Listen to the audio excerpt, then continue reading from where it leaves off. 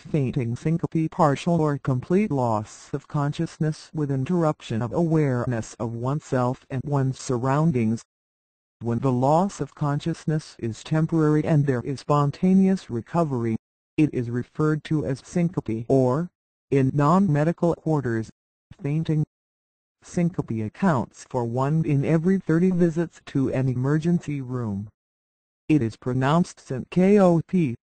Syncope is due to a temporary reduction in blood flow and therefore a shortage of oxygen to the brain. This leads to lightheadedness or a blackout episode, the loss of consciousness.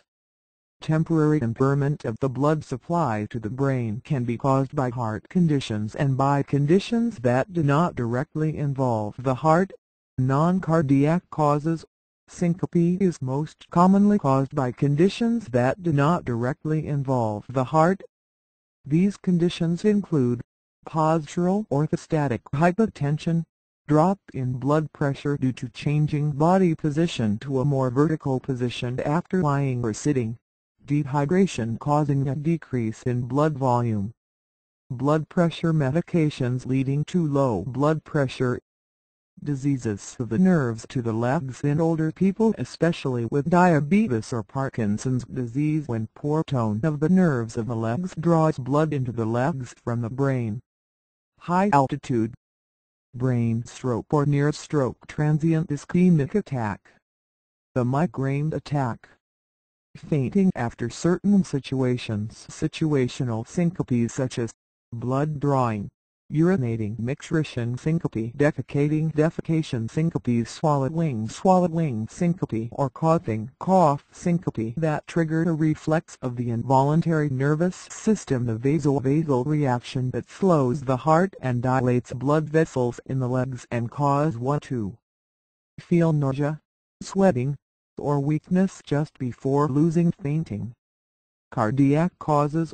Heart conditions that can cause syncope or fainting due to temporary loss of consciousness include abnormal heart rhythms, heart beating too fast or too slow, abnormalities of the heart valves, aortic stenosis or pulmonic valve stenosis, high blood pressure in the arteries supplying the lungs, pulmonary artery hypertension, tears in the aorta, aortic dissection, widespread disease of the heart muscle, cardiomyopathy.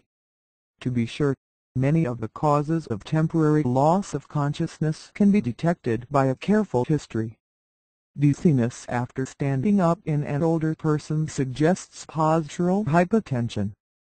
Temporary loss of consciousness after urinating, defecating, or coughing suggests situational syncope.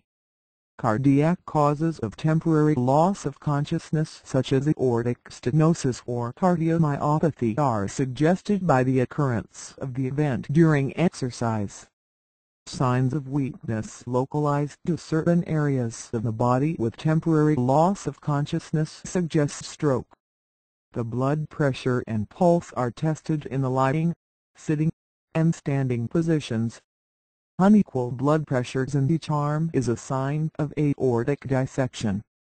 The heart is examined with a stethoscope to listen for sounds that can indicate valve abnormalities.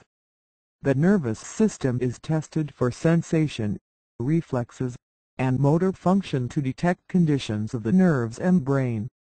An EKG is done to check for abnormal heart rhythms.